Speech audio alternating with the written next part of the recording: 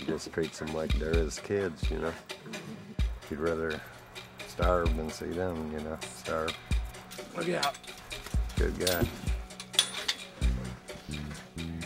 It's not a good idea to rub a cat's back while it's got its food, but if you can do it, do it. I would say in 20 years' time, I have probably sold under 100. The white babies, they're the big sellers to the famous people with the money, and the plan was to sell a few white cats and support all the tigers. There is no control over the breeding. They're being sold to just about anybody. Dead cats are worth more than live cats. It's deeper than me and tigers, Tom. It's about freedom. A Minnesota woman is dead tonight after she was attacked by one of her own tigers. There has now been a fatal tiger attack at the San Francisco Zoo.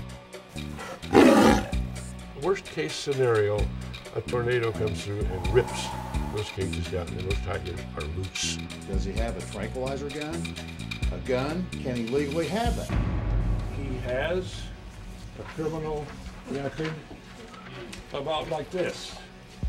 I want to see you out of business. Well, I want to see it's you too bad with 'cause I'm never back in another business. tiger.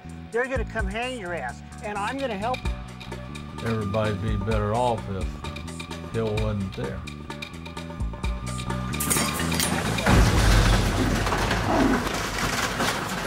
Wait!